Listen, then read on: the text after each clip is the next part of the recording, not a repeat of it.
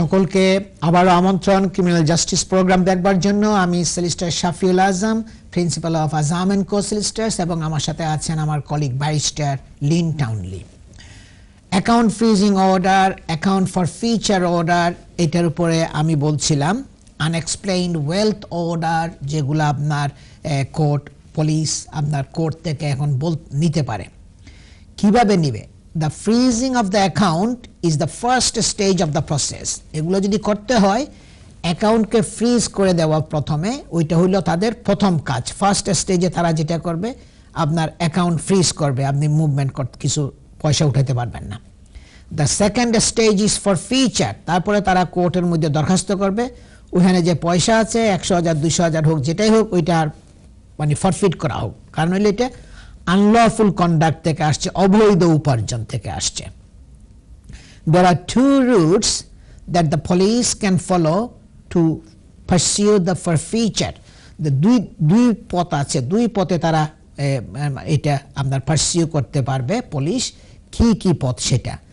প্রথম পথ হলো involves an account forfeiture notice being given by the police to the person affected. ওই ব্যক্তির কাছে একটা অ্যাকাউন্ট ফ্রিজিং এর একটা নোটিশ পুলিশে দিতে পারে। ওকে, এটা হইল আপনার একটা root. Okay, this will explain that the money is set two B ফরফিটেড and will specify a period of time for any objection to that process. এবং ওইখানে আপনার বলা হবে এটার এই নোটিশের মধ্যে যে এখানে অ্যাকাউন্টের মধ্যে যে পয়সাগুলো আছে এগুলা আপনার ফরফিট করা হবে, এগুলো জব্দ করা হবে, এবং একটা নির্দিষ্ট তারিখ দেওয়া হবে যে ওই তারিখের মধ্যে একটা জবাব দিবার জন্য। If there is no objection, then the application will be made to the magistrate's court. আপনার যদি for the account freezing order, যদি কোনো অবজেকশন যদি ওই ব্যক্তি না দেয় যে পয়সা আছে এটার উপরে তার মানে এটা তার পয়সা এবং কিভাবে সে উপার্জন করছে এটার একটা উত্তর তাকে দিতে হবে। এটা যদি উত্তর না দেয় তাইলে আপনার ওই অ্যাকাউন্ট ফ্রিজিং এর দেন অর্ডার যেটা তারা অ্যাপ্লিকেশন করবে with for future being the inevitable result. যদি সে উত্তর না করে তাহলে স্বাভাবিকভাবেই পুলিশ কোর্টের কাছে যায় বলবে যে এখন তো ফ্রিজ করা হয়েছে, এখন ফর ফিউচার অর্ডার দেওয়া হোক, ম্যাজিস্ট্রেট কোর্টে এটাকে এখন একটা অর্ডার করা হোক এটাকে ফরফিট করার জন্য পয়সাটাকে, কারণ সে তো অবজেকশন করে নাই। The second root is where it is known that there will be a challenge or where objection is made under the notice. যেখানে ওই ব্যক্তি একটা অবজেকশন করছে, না আমার অবজেকশন আছে, এটা আমার বৈধ পয়সা, এটা আমার অবৈধ পয়সা না, তোমরা আমার অ্যাকাউন্ট ফ্রিজ করেছো, অ্যাকাউন্ট সিজ করেছো, এটা আমার বৈধ পয়সা, সে যদি চ্যালেঞ্জ করতে চায়, then the court will issue direction in the same way that the court does already for cash for future proceedings. তখন কোর্ট একটা নর্মাল ওয়েতে ডাইরেকশনস এবং দিবে যে কিভাবে তাদেরকে ওইটা প্রসিড করতে হবে। পুলিশ এবং যে যার অ্যাকাউন্ট তাদেরকে একটা ডাইরেকশন কোর্ট দিবে, ওই ডাইরেকশনের মধ্যে বলা হবে যে পুলিশের এটা করতে হবে এবং যার পয়সা তার এগুলো করতে হবে, বিভিন্ন স্টেপ বাই স্টেপ ডাইরেকশনগুলো কোর্ট দিবে এবং ওইগুলো তখন কোর্টের মধ্যে আপনার কন্টেস্টেড হবে। যে আপনি যদি কন্টেস্ট করে যদি আপনি উইন করতে না পারেন, পুলিশ পয়সা রেখে দিবে, এবং যদি আপনি কন্টেস্ট করে যদি আপনি উইন করেন তাহলে পুলিশ আপনার পয়সা ফেরত দিতে হবে। ওই যে ফ্রিজ করার যে অর্ডারটা ওইটাকে তখন তারা উইথড্র করে ফেলবে এবং আপনার পয়সা আপনি তখন ফেরত পাবেন। খুব কমপ্লিকেটেড এই সমস্ত কেসগুলো। আপনাকে ফ্রম দ্য ভেরি বিগিনিং এই ধরনের সিচুয়েশনে পড়লে আপনাকে স্পেশালিস্ট লয়ার এনগেজ করতে হবে, যারা স্পেশালিস্ট ব্যারিস্টারকে সাথে নিয়ে একসাথে আপনার কেসের জন্য কাজ করবে, আপনার কেসটাকে কিভাবে ডিফেন্ড করা যায়, আপনার ইনস্ট্রাকশনগুলোকে ঠিকভাবে ফলো করে কাজ করবে। I will pass to my colleague Barrister Lynn Townley to talk on human trafficking and modern slavery, please. So when we're looking at what forced or compulsory labour is, there is case law from England and Wales that will explain it. In relation to what the definition is, again we're back to Article 4 of the European Convention, And there's also another international convention called the International Labour Organisation, which has essentially affirmed what the interpretations of Article 4 are.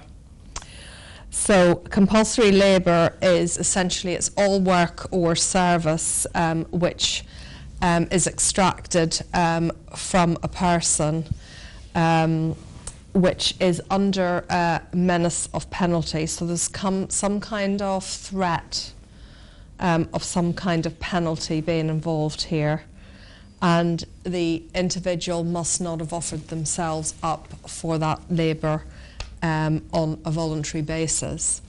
And obviously what is defined as voluntary, it can't be voluntary if it's under duress, or if, for example, there's a vulnerability of some kind, economic or otherwise, or it's actually not completely voluntary, and that the person hasn't entered into it or consented to it voluntarily, because they simply cannot do that, either because of their own vulnerabilities or vulnerabilities in their situation. So to explain what this is by reference to case law, one example, working within, again, a family business, vulnerable individuals being cajoled or bullied, or through deception being recruited to work for a family. Once they're working extremely long hours, this is often a factor. So there tends to be a vulnerability involved with the victims. So traffickers tend to target vulnerable individuals because it's easier to get vulnerable individuals to be involved in these schemes for obvious reasons. But working very long hours, working in poor conditions, and working 7 days a week. So there's no kind of breaks or days off. Whilst working, notable in this case was that the individuals were constantly being subjected to violence, threats and abuse. So one of the manifestations of the control that is exercised over victims in situations where there's forced labour is that what there tends to be is that there's a deprivation of leave. So those of us that have jobs expect to be able to take freely periods of leave. So for example, there will generally be 1 or 2 days a week when you don't work, or if you do work, there's a choice and you're paid overtime, for example.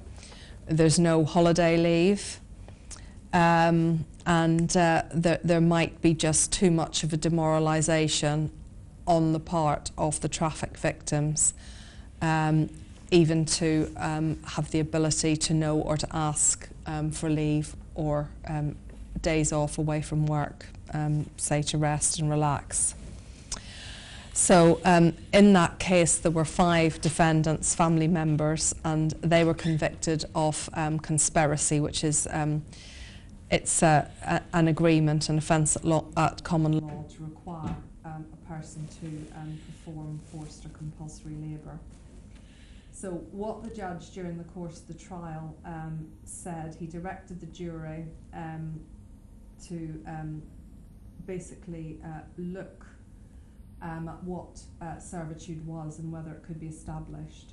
And what the court must actually find is that what, in respect of the workers themselves, that it's actually impossible for the workers themselves to change their own status, and that seems to be the key in the domestic case law all around what is forced labour, is that the worker themselves, either because of the situation they're in or because they're so demoralised within themselves that they don't have the ability to walk away and change their status, and that is the key which tends to distinguish between people who are working not in a forced situation. Whilst not everyone's happy in their jobs, that obviously isn't enough.